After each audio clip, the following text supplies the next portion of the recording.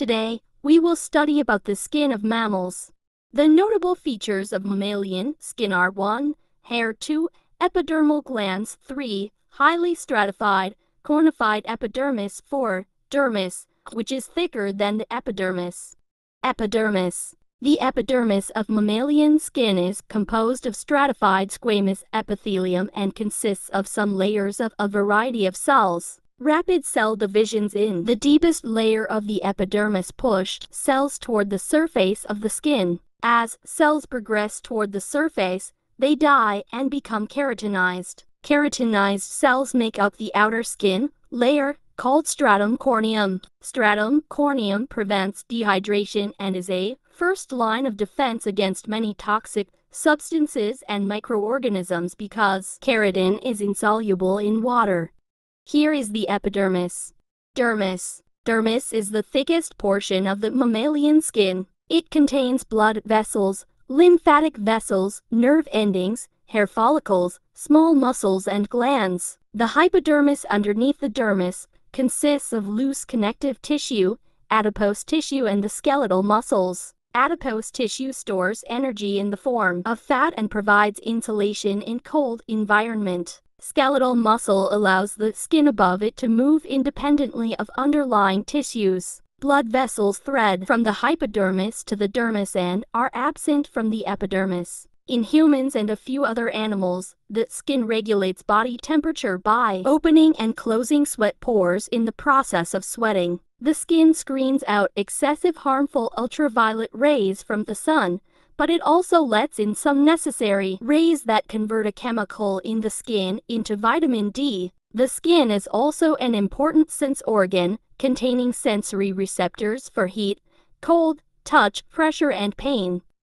The skin of humans and other mammals contains several types of glands. Sudoriferous glands, also called sweat glands, are distributed over most of the human body surface. These glands secrete sweat by a process called perspiration. Perspiration helps to regulate body temperature and maintain hormones, largely by the cooling effect of evaporation. Sebaceous oil glands are the glands connected to hair follicles in the dermis. They lubricate and protect by secreting sebum. Sebum is a permeability barrier, an emollient and a protective agent against microorganisms.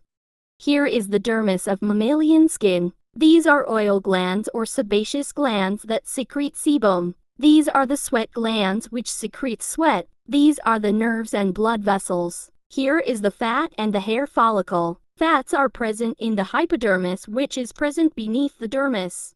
Skin color. Mammalian skin color is due to either pigments or anatomical structures that absorb or reflect light. Pigments are within the cells of the epidermis layer, in hair, or in specialized cells called chromatophores. Some skin color is due to the color of blood in superficial blood vessels reflected through the epidermis. Hair. Hair is composed of keratin-filled cells that develop from the epidermis. The portion of hair that protrudes from the skin is called the hair shaft, and the portion embedded beneath the skin is the root. An erector pili muscle attaches to the connective tissue sheath of a hair follicle surrounding the bulb of the hair root. When this muscle contracts, it pulls the follicle and its hair to an erect position. In humans, this is referred as a goose bump. This is the hair shaft present at the outside of the skin, and the hair follicle inside the skin.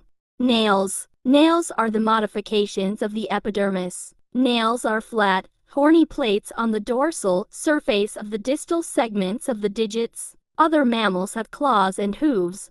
Let's revise those things which we have studied about the skin. The first layer of human skin is the epidermis. The stratum corneum, outer layer of the skin which is composed of keratinized cells. The dermis, which contains blood vessels, nerves, sweat glands that secrete sweat and sebaceous or oil glands that secrete sebum, ducts, hair erector muscles which are involved in the goosebump, and the hair follicle. The subcutaneous layer, also called hypodermis, contains adipose tissues to keep the body warm.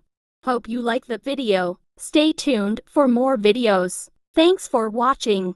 Do subscribe the channel for more videos.